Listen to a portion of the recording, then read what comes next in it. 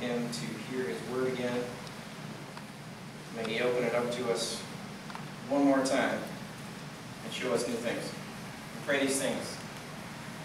Lord Jesus Christ, thank you for your love for us. Thank you that you are the great physician, the great surgeon, the great doctor, the one who changes us, who makes us new, and who makes us into who you want us to be. Help us to submit to that today, to participate in that today, to have hearts that are open to that today. And we pray that you would meet with us. In Christ's name, amen. Amen. When my grandmother, Elizabeth McDonald, reached her 90s, her memory had faded quite a bit. You were never quite sure what year it was or who exactly you were when you talked with her for those last few years. You might be in Scotland with her in the 30s, running around with her friends. You might be in Southern California with her as kind of a new immigrant trying to scrape together a life in LA, land of sunshine and orange juice at the time. You might be in the Canadian countryside with her, driving across country with Grandpa half a century before. He in his fedora and her in her scarf flapping in the wind. You never quite knew what time and place she was experiencing, but you got the impression that she was happy most of the time. Now I hope when I'm older and my memory fades, more than it has, the moments that I get to experience over and over aren't the most thrilling or the most exhilarating, but the most intimate. I hope that I get to remember my friend Jason and I sitting in a room talking when there was a party in the next room, but just talking just to be there, near each other. I hope I remember and relive sitting with friends after a morning of talking and coffee and everything else, just reading together silently, no need to say any words. I hope I remember road trips with my wife, long road trips with my wife. No fedora, no scarves, but good coffees at our elbows, and talking about everything from faith to family to art and to the kids we might have someday. I'm going to change this on my ear. These intimate moments when we were most ourselves, most unguarded. If we are very blessed, we will have a handful of these moments to relive, rare and beautiful and delicate like family heirlooms. If we cultivate a grateful spirit the way my grandma did, then we'll be blessed with a joyful heart even when the mind is unclear. We've been talking about the Papa prayer. This is our approach to relational prayer that puts our relationship with God first before any other kind of prayer, thanksgiving or intercession or petition. It first addresses that most tragic question of the Bible, where are you? The Papa prayer, one method among many, is broken down like this.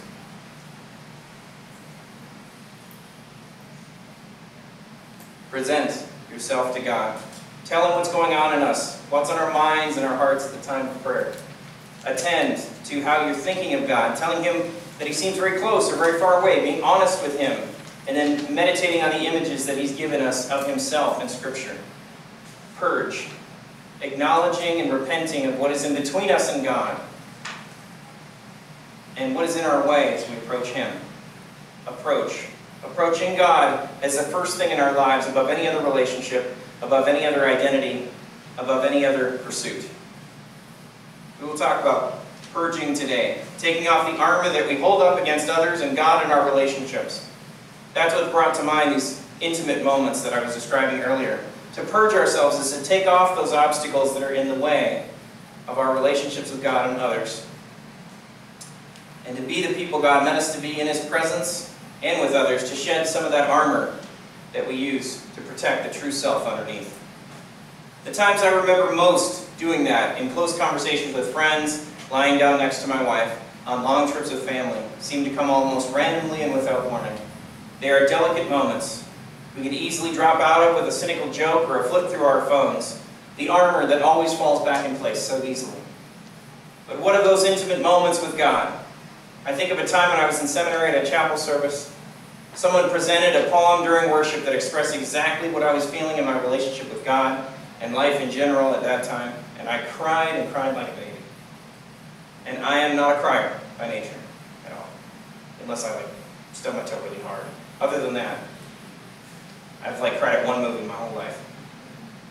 And definitely not a public crier, but there I was, just losing it. God knew it was on my heart and hit it in just the right way. Now I could have gotten up and bought another cup of coffee. I'd done that many times. And I could have checked out and thought about all the papers I had to write or whatever. But I stayed there in that moment exposed to God's love. Purging, the second P of the Papa Prayer. And today we'll look at how purging looks in our relationships with each other and the Lord. We'll look at a biblical example of what that looks like. And finally, some examples of me-centered versus God-centered prayer. Larry Crabb, in his book, The Papa Prayer, starts this discussion with a scriptural truth that is utterly important to have in mind. When we come to know Christ, in the center of your heart, in the exact center, the glory of God resides. The literal, real, overwhelming presence of God. And the point of the Christian life is to live out of that center. No longer I who live, but Christ who lives in me. And living out of that center ain't easy.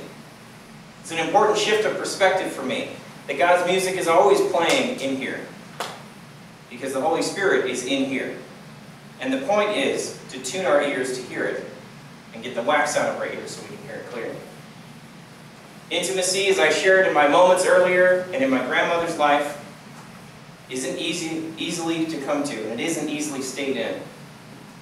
Our default is to put up our guard between us and God, between us and each other.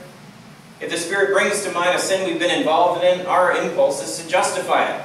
Well, yeah, maybe I was mean when I cut that guy off in traffic, but I was in a real hurry to get to church on time. So. Or if the Spirit convicts us that we're being fake or smoke screening who we really are, we might start misdirecting. The Lord points something out and we say, you know, you're so awesome. You're so great. And we sing louder just so we can't hear that. Or we might be plunged into doubt and God brings up something in our lives that we need to do business with and we say, you know what, why do bad things happen to good people? And suddenly you're in a philosophical quandary. The standard trick of the used car salesman when you hear the engine knocking on your test drive was to do what? Listen to the bass on that radio. Turn it up. Oh yeah, those pistons are falling apart. Man, listen to that treble come through. That is really, really, really nice. Now, if you're under 30, you may not know what a used car salesman is, because you do it all online, but you used to have to deal with them. Ask somebody older like me.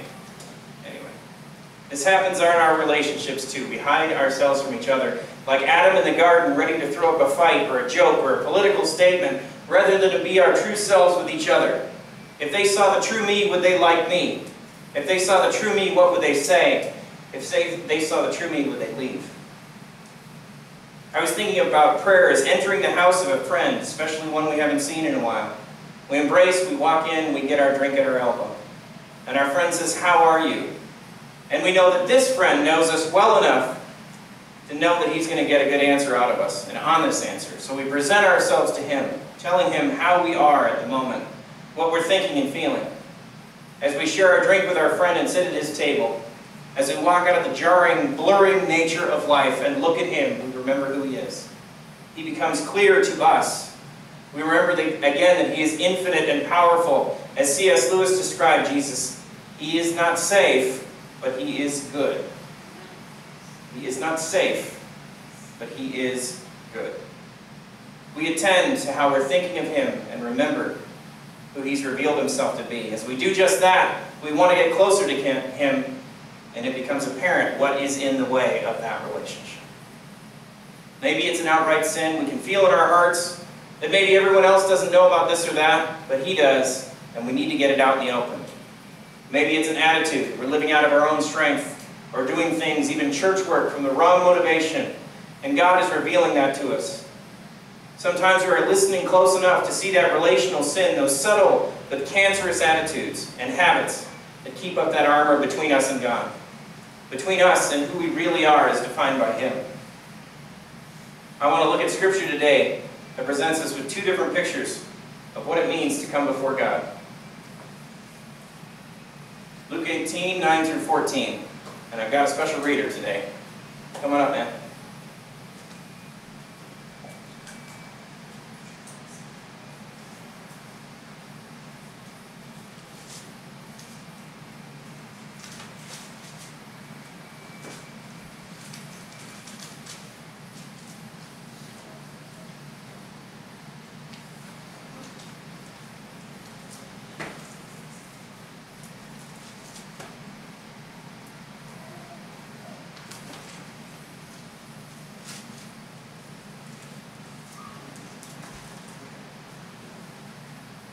also told his parable.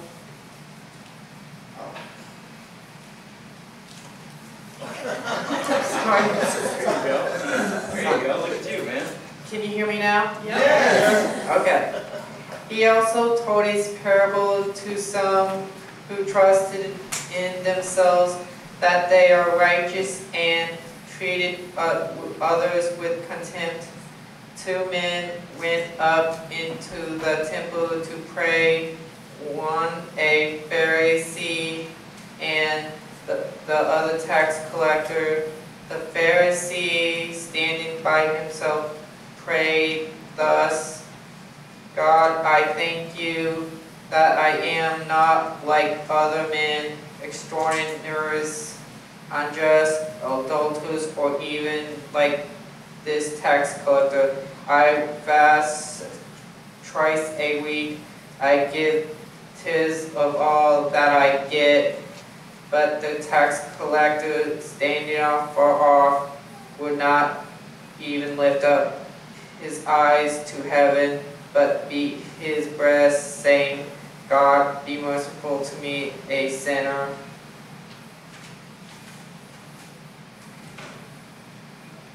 Tell you, this man went down to his house justified rather than other, for everyone who exalts himself will be humbled, but the one who humbles himself will be exalted. Amen.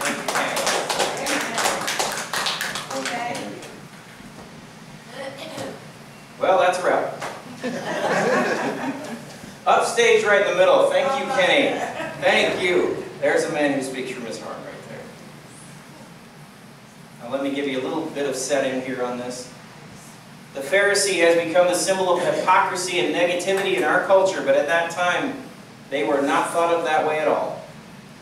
Jesus is basically telling the story of something like a well-respected pastor who got up to pray. Pharisees were extremely serious about their faith and lived a very devout life. By the time this Pharisee was an adult, he would have memorized the first 5 books of Scripture. Not 5 verses of Scripture. We're talking about 5 books. Genesis, Exodus, Leviticus, Numbers, Deuteronomy. So he would have memorized all of that. And that's a lot of pages, especially in Hebrew. And Jesus contrasts him with a tax collector. The tax collector collected money for the Roman Empire, extracting it from his own people. And to say they were hated is to put it lightly. They also made most of their living by skimming off the top, charging more than Rome asked for to get their little line in their pockets. A Pharisee and a tax collector wouldn't even have occupied the same sentence, let alone the same room.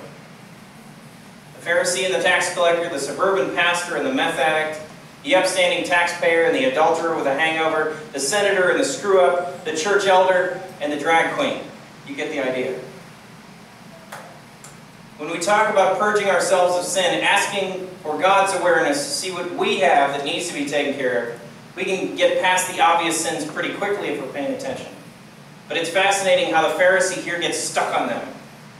The Pharisee, standing by himself, prayed this: God, I thank you that I am not like other men, extortioners, unjust, adulterers. He defined himself against the obvious sins of others. I am not this or that. I am not like other men. I'm different from everybody. And maybe that's the root of it.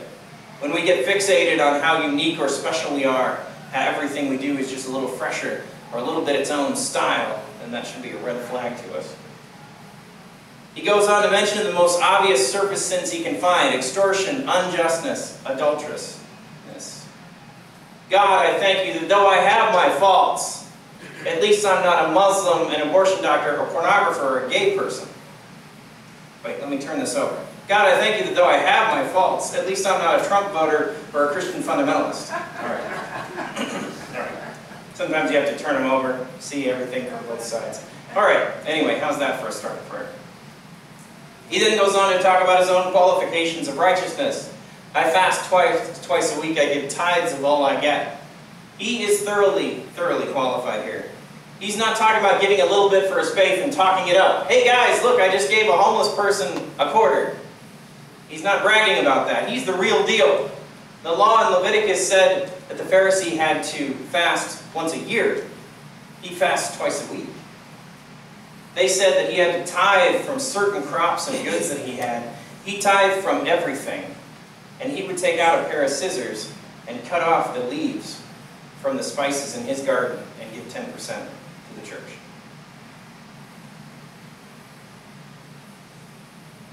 He was very serious and observant. I think the most telling phrase in this prayer, though, is when he says, I am not like this. I am not like this tax collector. I am not like this person right here in front of me. Us versus them. At least I'm not that guy. We come out guns blazing to say we aren't that person or that people group, and we're filled with righteous anger toward our target. That's when we need to be especially careful. That's when we need to be paying attention. Sometimes the most vocal, I'm not that guy, guys are the guys with the most garbage that needs taken out. The issue with the Pharisee here is that he has no idea of the sin he's carrying around with him. His prayer very lightly addresses God and then goes back to who? Himself. Enough about me, let's talk about you. What do you think of me? He doesn't know himself at all. But the tax collector standing far off would not even lift his eyes up to heaven. The posture here is interesting. The Pharisee standing alone, he's doing a public prayer right in the spotlight, which seems like his intention. The tax collector standing far off, he is standing in the shadows. He doesn't want to be seen. The traditional posture for praying in the Jewish temple was to pray with your arms out, your eyes up to heaven. And the tax collector would not look up to heaven at all. He beat his chest here, and the Greek says that he beat it and beat it and beat it and beat it and would not stop. He came from a merciless world. He had fallen between two stools culturally. The occupying Roman powers used him to do their dirty work and no more likely treated him like dirt. His own people saw him as a symbol of the enemy's power and a thief. His only comfort was money, and he saw the world as a dog-eat-dog, take what you can kind of place. But in this moment, he sees inside of himself. He sees what's there and what he needs. The Pharisee has used himself and others as a measure of righteousness and may have memorized a lot of Scripture but forgot Leviticus 20:26. Be holy as I am holy. Be holy for I am holy. God is the standard of holiness. The tax collector feels this dark chasm between him and holiness. And all he can do, having lived in a merciless world, is to ask for mercy himself. He realizes he needs the strongest medicine, that the cancer is in every part of him, and mercy is the only treatment that will bring it out. He has no bargaining chip with God. He makes no case. He simply says, I can't do this and I need you here. And this is where we get to the purging. First, we have presented ourselves to God, telling him where we are right now. We've come to him with good and the bad and try to speak out of the center, for he is within us. Second, we have attended to how we are thinking of him. We have acknowledged that he may seem far away or uncaring or impotent to do anything in the universe or our lives. Instead of Adam hiding away and covering himself, we've come in like Moses to say, here I am, exposing ourselves by removing our sandals. And in this intimacy, in this holy of holies with God, his light exposes what needs to change, what needs to be removed. G.K. Chesterton, the great defender of the Christian faith and a humorist of a century ago, wrote The Mysteries of Father Brown, a Catholic priest and an amateur sleuth. And these have been made into fun little episodes by the BBC and other, PBS. And have you ever watched Father Brown? Love Father Brown. He's a lot of fun. My favorite story of Father Brown is a short story written about the end of his career, where he's sitting across the fire from his arch-enemy, Flambeau. And Flambeau was this terrible mobster, and him and Father Brown chased each other throughout the decades, and that's the whole story to them. And Flambeau asked him how he, just a little country pastor of a very small parish out in nowhere, is able to solve these huge, heinous crimes. And Father Brown sips his wine in firelight and says, that's simple, because I committed them all.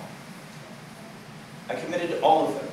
And to his surprised audience, he continues, you must understand, I am just as capable of any evil, any crime, any brokenness as anyone else in the world.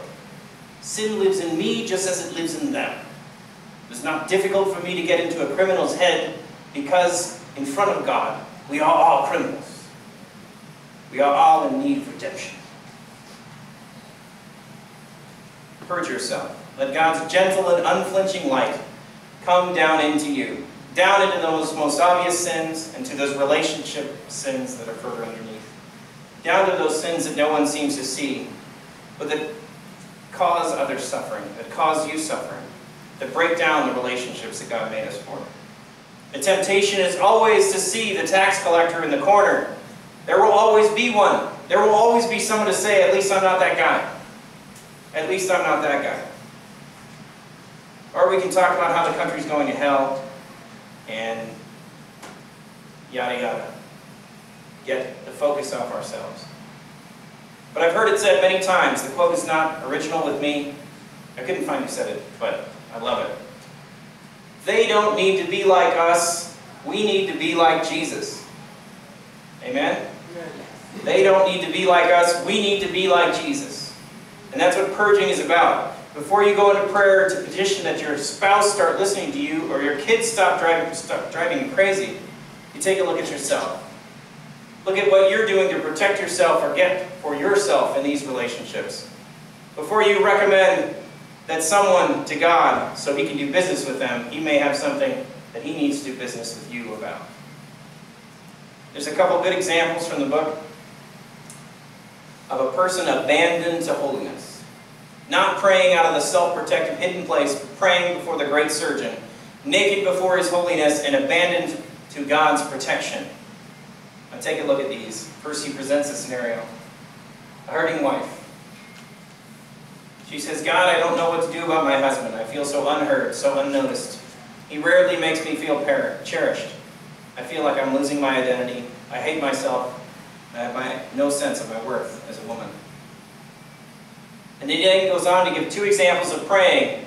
And in the first, the woman isn't praying relationally. She isn't presenting or purging herself or abandoning herself to God's protection, but instead protecting herself in her prayer. Listen to the difference here. First, please God, either change me or show me how I can live with Him, how I can find my voice when I'm with Him. God, I need to know You'll be with me or feel Your love and not feel so alone. Please help me learn to live with my husband without losing myself. A good prayer, a sincere prayer, and yet one that is self-protective and self-focused. Listen to the second example here. An example of praying is abandoned to holiness. First doing business with God before asking for things. Oh God, I'm seeing it. Nothing matters more to me than whether I feel good about myself. I relate to my husband without any thought of revealing Your character to him. I don't even know what that would look like. I don't know You well enough to want to reveal You to my husband. Have mercy. That's a very different prayer. That's a very different prayer. That's a different prayer that puts your relationship with God and the business you need to do with Him first, trusting that He will take care of you. You might follow this prayer with intercession for the heart of your spouse and for an improved relationship. But this prayer starts with the most important relationship, and that is between you and God. The third step for the Alcoholics Anonymous is not to try to please God or try to work harder. It is to surrender your life to God's care. To surrender your life to God's care, the care of God. Do you believe that He will take care of you? Are you abandoned to His holiness and His protection rather than your own? Another scenario. A distraught dad. God, my son has been using drugs for 2 years and I'm terrified that he will ruin his life. I've tried everything, tough love, counseling, backing off. I feel like such a failure as a father. Now first, a prayer by the person in this scenario who has not approached God relationally. He has not presented, attended, and purged, but is approaching from a me-first perspective. Please, God, show me what's wrong with my son so I'll know what to do. I'll do anything. It all seems so unfair. I know dads who spend almost no time and energy on their kids, and their kids are fine. I don't get it. I know that You have a good plan for my family, but please show me how to reach my son's heart. Now, there's a lot of good things here. He's praying to be a godly father, help his son to be like Christ. But look at the prayer of someone starting relationally with God first. Oh God, as I present myself to You, I'm beginning to see what's at stake for me. I'm terrified that I'll never be able to accept myself as a man until my son straightens out. And it's been all about me.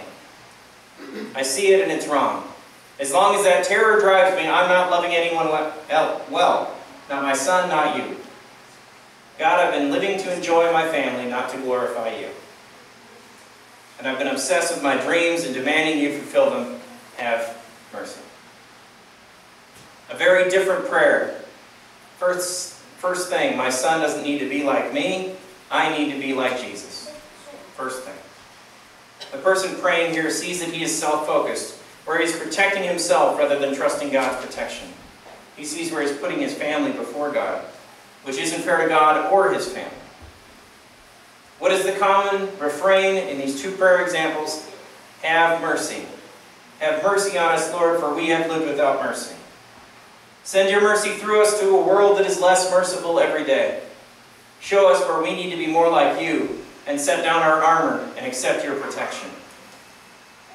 So often God uses our relationships to expose these deepest of sins because it's in relationships where they lie. I have never been aware of my own selfishness and shortcomings since I got married and had kids. I'd always been a pretty agreeable guy. In the past, usually patting myself on the back for my laid-backness. I always let the waiter get away with cold fries. And the person I had an appointment with show up late or not show up at all, whatever. Or I let some demanding person take up all my time and energy and never put up a boundary. And sometimes I was pretty happy with myself, thanking God that I was not like other men. Argumentative, demanding, petty. But now I find myself with a family. If I don't plan out my time right, if I don't put up boundaries, I'm not the only one who pays for it. Now they do. They get a tired, stressed out dad, or they don't get a dad at all because he's off finishing his sermon or his paperwork or whatever. And I'm suddenly not the freewheeling, inconsequential Uncle Josh, but Dad who has to sometimes dole out the justice and shut the door on other responsibilities to focus on my family. And it was a shock to me to find out that one of my greatest sins, what needed to be the most deeply purged, was my dependence on other people liking me. Shocker. Maybe not to anyone else, but definitely a shocker to me. I'd always congratulated myself on my chill approach to people and the lack of conflict in my life. But I was surprised to find out that it was because I was protecting myself. What a shock to find out that all the stuff I was quote-unquote doing for other people was really about me. Being liked, being the center of attention, being the hero in the moment. Have mercy. Have mercy on me for my self-protection. Come and find me in this garden where I've hidden myself, Lord. Help me to stand up for the kingdom, for the truth, for my family, for my church, even if sometimes it makes me the bad guy, the unpopular guy. Purge me, Lord, cleanse me so I can be closer to you. Those intimate moments, those moments that create the most warm and rich and valuable memories of your life. That time you went fishing with your dad, that time you took your daughter on a date, the very long road trip where you first told your spouse that you loved her. These are what life is about. And we want our prayers to be this kind of intimate, this kind of intense. The free will gift that will cost you everything. Well, let's review for a moment. Purge.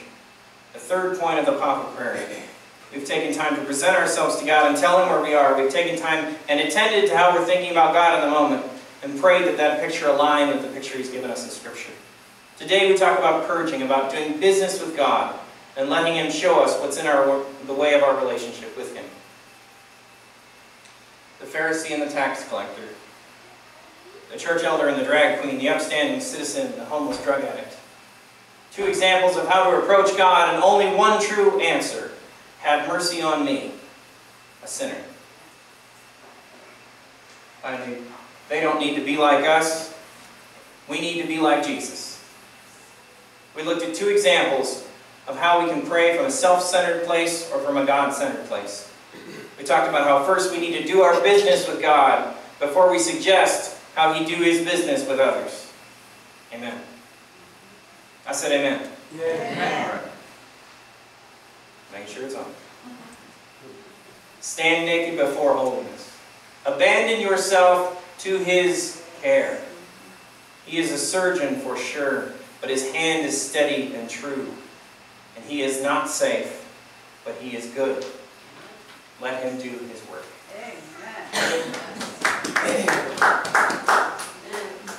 Lord Jesus, thank You for being with us. Thank You for loving us. Thank You for continuing to do surgery on us, even when we are unwilling patients. That You are always working on us to make us better, to bring us closer to Yourself. Amen. Amen. All right, I will invite some singers up with me to sing the doxology for folks. You can do that.